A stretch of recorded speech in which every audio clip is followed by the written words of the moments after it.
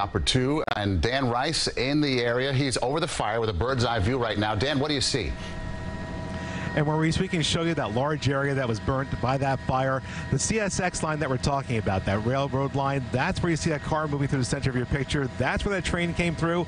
And when the sparks came off those wheels, came off of those tracks, it went into that brush that sits over here on the west side of the tracks. Now, John Elliott was talking about it earlier. It did not come down on the bottom side of your picture. This train line acted like a fire break, and you can see where that fire did spread up through all of this brush over here. But it's all those homes that they were concerned about. That's old Haverstraw Road back there, and you can see just how dangerously close that fire got to these homes. We're going to bring the camera back into you to show you most of these homes. They all escaped any type of damage that we can see from the air over here, but there is one home in particular we have been looking at that got a little too close to the fire, and you can see there's a frame of a burnt out shed there, and all that siding that melted on the upper floor of the house and even back by the deck area. That's the most damage we've seen. The good news, as we heard, no injuries as a result of this, and firefighters are getting a handle on this in just the last hour.